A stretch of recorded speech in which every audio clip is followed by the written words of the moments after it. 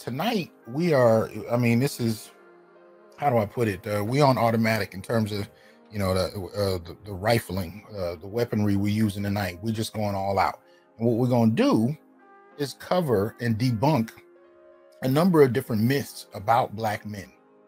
And I wanted to get BGS up in here with me to do it because it's a lot more fun, for one, to bounce off good brother when we're talking about it. But there's a lot of info to cover. So I wanted to kind of get that in. So let me start here. Let's see what else we got. So we got the male rape information sheet. Now this is older. I made this a number of years ago because I wanted to consolidate all the data I was running across on Black men and rape and put it in one document. And I can send you guys this. I need to remember to put this in the description box so you guys can remind me if I don't. I don't think I have it set up right now to do it. But here's a couple things. So just to kind of let you know. So from 1930 to 2000, well, first and foremost, you can see the first bullet. 2.78 million men in the U.S. have been victims of sexual assault or rape, and that was known in 1998. Yeah. But nobody talks about that. From 1930 to 2012, the FBI defined forcible grape, I guess you got to say that on YouTube, for data collecting purposes, as the carnal knowledge of a female forcibly and against her will. So understand the importance of that. The very definition of RAPE is that it is the carnal knowledge of a female. Yeah. So what kind of information are you going to get on males when the very definition of the act is tied to female bodies? Yeah. They ignored generations worth of data about men because it didn't fit the definition. Right. And it says eventually localities began to rebel against that limited gender-bound definition. In 2010, Chicago reported 86,776 cases of rape, but used its own broader definition, so the FBI left out. Oh, wow. Okay. Finally, in 2012, the FBI revised its definition and focused on penetration with no mention of female or forced. Yeah. Right. And so if you go through these various bullet points, you'll see various data points. I'm not going to go through all of them right now. But the one thing I want to put up to you is America incarcerates its citizens more than any other country in the world. Right. And that said, when you put, because I think at the time I did this, there were about 200,000, I think it was about 220,000 women incarcerated and over 2.2 million men. Right. So when you add in prison, right, and there was a new category called made to penetrate that was created in the last, decade or so, because it had to, account for, what was really happening versus what people wanted to define, rape as. And I say in the last bullet point, when you add up made to penetrate cases, rape by the new FBI definition, and prison sexual assault / rape statistics, men, statistically Black men especially, experience rape at much higher rates than women annually. Now, part of the reason you'll never hear that, or at least you haven't heard that anywhere else, is because nobody wants to add in prison numbers. But more importantly, nobody wants to take resources away from women. Women have cornered, feminists in particular, have cornered the market on data around sexual assault and RAPE. Yeah. This is the underlying reason why nobody wants to talk about males. Because if you really start to put the numbers out on males, somebody will have to ask at some point, why is all of this money and all these resources only going to females? Exactly. All those non-profit organizations that depend on that kind of money. Absolutely. Absolutely. So again, when you add up the different categories, and most importantly, when you add in prison data, it changes the discussion in ways that even academics and scholars don't want to deal with. Now, there's a line here. If you go up to, let me see. This is about 4 bullet points from the bottom. It says CDC finding that women rape men as often as men rape women. Now, this is actually a quote. And I got into an argument with, I don't know, I think he's a sociologist. I don't remember what his particular occupation is. He really went off on me. And this is why, right? Let me go ahead and show you this.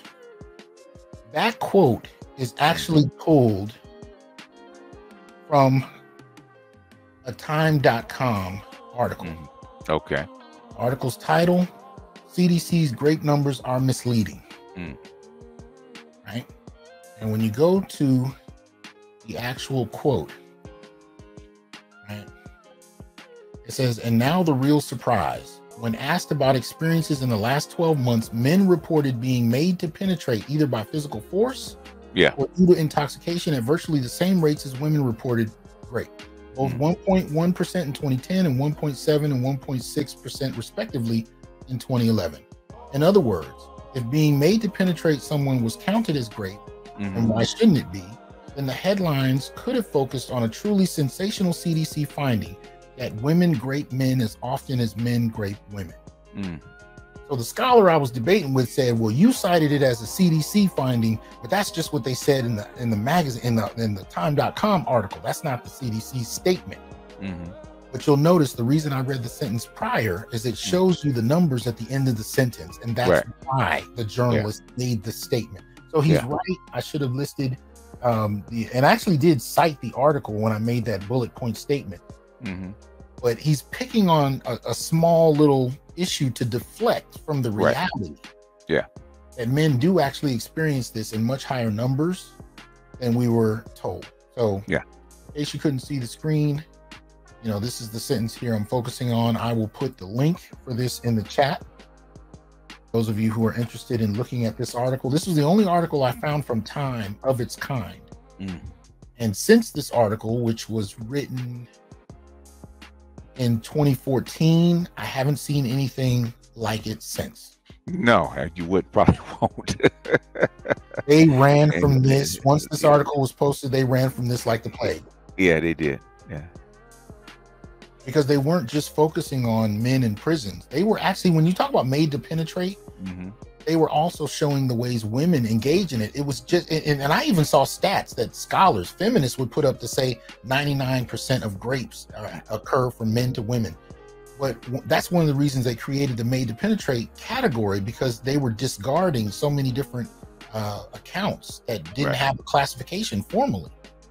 But when they finally started to include them, they found that the numbers were almost equal. This means that from 1930 onward, men's experiences were eliminated from the discussion. So think about that. If there are almost equal rates, and keep in mind, men have not been socialized to report this the way women have. Yeah, they get laughed at. Yeah. So if the numbers are almost equal and men haven't even been socialized to report, what would happen if we could actually go back from 1930 onward and present the real data? Yeah, women would actually be looked at differently. Very much so. Very much so. Let me see. Let's see, where did it go? Hold on. Okay, let me pull this out. Shout out to LAPD SWAT 1. Says, why are blacks bad at setting boundaries, i.e. from the European arrival at liberals or to liberals' current policies, if corrected, to focus on black men? Because black men have always been the designated underclass and designated boogeyman for the last 300 years. So it goes against policy and culture. There it is. Thank you for that. And I want to point out one other quick one right here. If you go up to the third bullet point from the bottom, as criminologists Richard Felsen and Patrick Cundiff report in a fascinating recent analysis, a 15-year-old male is considerably more likely to be sexually assaulted than a woman over 40. That makes sense. Yeah. So just wanted to put that out. So that's important to know and important to understand. And it goes along with what I just showed as far as the CDC numbers, right? But again, we're debunking stereotypes. And when you factor in the percentage of black men that are incarcerated, you know, based on the numbers, you find that black men are actually the most vulnerable, even in regard to sexual assault in prison. Shout out to ghetto users. I was really preaching tonight. Appreciate that.